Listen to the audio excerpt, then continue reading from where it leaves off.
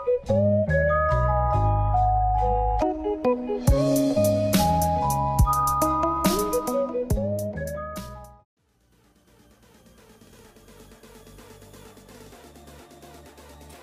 guys, Tech James here. In this video I'll be showing you guys how to use your SD2Vita as external storage. So you will need a few things for this video. You will need a micro SD card. I would recommend every SD card above 16GB, 16GB being the minimum. I probably wouldn't go below that.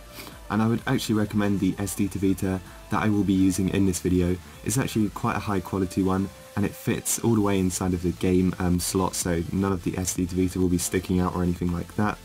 And I would also recommend using a USB to SD so you can connect your SD card to your PC really easily. So I'll leave a link in the description to this SD2Vita adapter if you guys wish to get it, because it's very cheap and actually very high quality for what it is.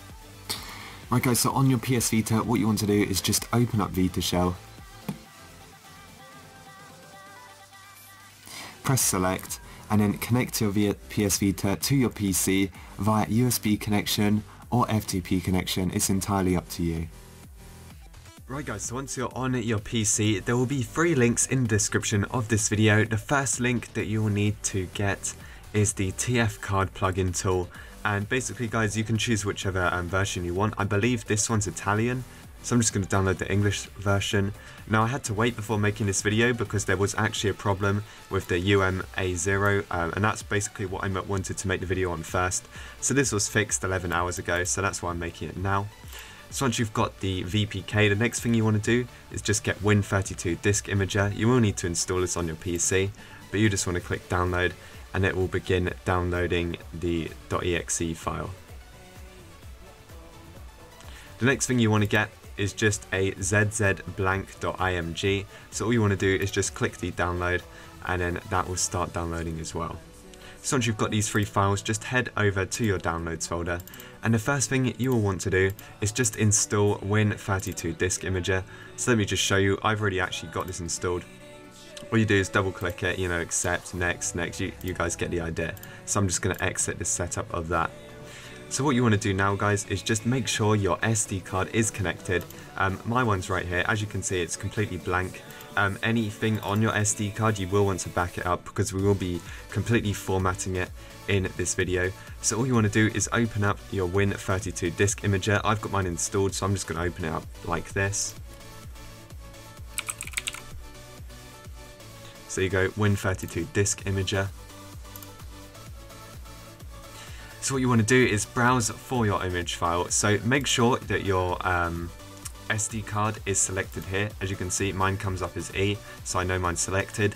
Then you want to click the folder icon, go to your downloads folder and open the zzblank.img. So hash, make sure that is on none, make sure this is unticked, and then just go to write. So then going to say writing to a physical device can corrupt the device. Are you sure you want to continue? Just do yes. It's then going to say write successful. And now what you do guys is take out your SD card, plug it back into your PC, and you will get this message from Windows saying, do you want to format it? All you want to do is just click format disk. It's then going to come up with the format USB drive options, select the full capacity, make sure you select exFAT, and make sure you select default allocation size. You then just make sure quick format is on and just click start, then just click OK. It's going to say format complete, close out of that. Now close out of this. If you get this message up twice, just click cancel on the second one. And now you can close out of Win32. So now if I just have a look at my SD card, if I right click, go to properties, you will see that it's on exFAT and it's exactly the right size and everything like that for the PS Vita. So now what you want to do is just take out your SD card and you actually want to connect your PS Vita in the Vita Shell connection. So here my PS Vita has just been connected and it's just come up here. So what you want to do, go back to your downloads folder, find the TF card plugin, right click and copy, and then all you want to do is just paste it on the root of your PS Vita's files, just so it looks exactly like this. Now all you want to do is disconnect your PS Vita from your PC and I will show you guys what to do next.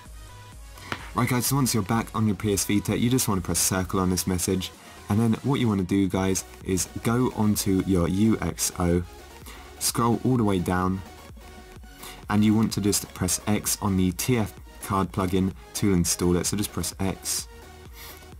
So I'm going to say, are you sure you want to install? Make sure you have unsafe homebrew enabled in your settings, and then press X for yes, and now it's just going to install.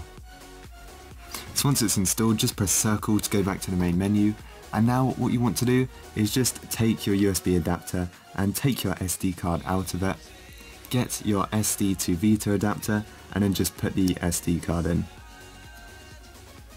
And now you can just put the SD card to Vita adapter into your PS Vita's game slot.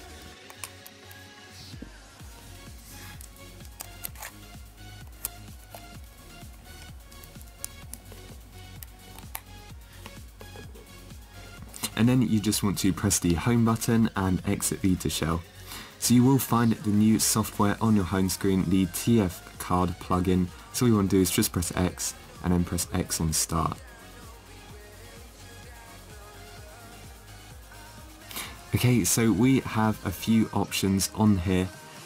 This is the option that I will be using for this video. So what this does is it changes my SD2Vita adapter into a UMA0 file, and basically what that is so I can basically use it as external storage. I can put like VPKs on there, games on there, anything that I want to store on there, but it won't be my main memory card.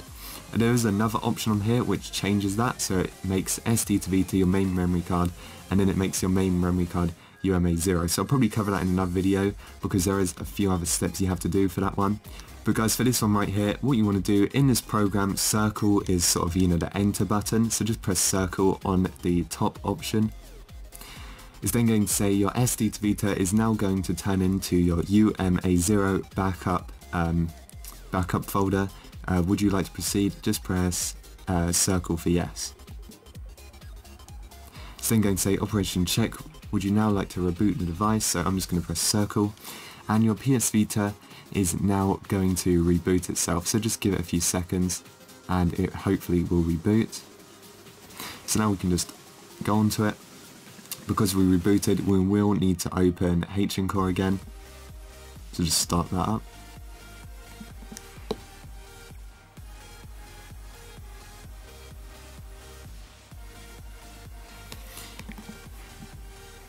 Now we can just exit it.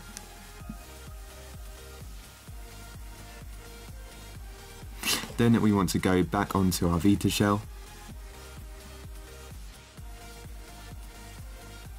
And as you can see guys, it's working because UMA0 has appeared, and if you just have a look there, you can see that it's 14.56 gigabytes, and this is a 16 gigabyte SD card, so that sounds about right. And then if we go onto it, as you can see, system volume, it's got a trash file. We can basically just put any kind of VPK you want on here, and you can install it. You can put games on here as well, but yeah, and you've still got your normal UMA0 file. Now guys, if you want to connect your external storage to your PC, what you want to do is just make sure you're on the main menu like this. You just press start on Vita shell, you scroll down, and where it says USB device, you can actually change this to SD2Vita. Then you just press start again, and now that's changed. So when you plug it into your PC and press select, it will open up SD2Vita instead of the normal memory card. You can always just change it back as well. It's really simple. So that is how you use your SD2Vita as external storage. If you guys enjoyed this video, make sure to like and subscribe, and I will see you guys in the next one.